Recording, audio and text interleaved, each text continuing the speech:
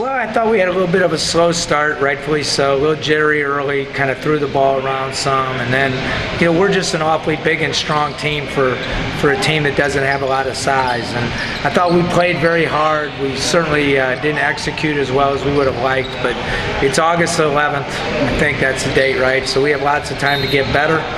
And we have a good ability, and we just have to continue to grow as a basketball team. Well, I liked Chauncey's scoring ability, which we knew. We knew he could score, and he was explosive again off the bench today, scoring the basketball.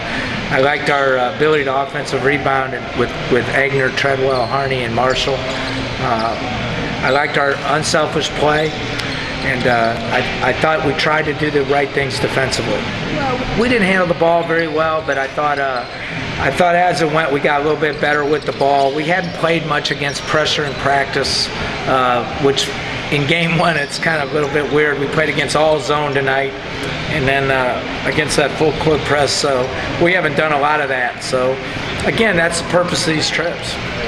No, we're going to just play this whole trip. We really don't care about the results so much, which is really the first time in my life that the results really don't matter to me.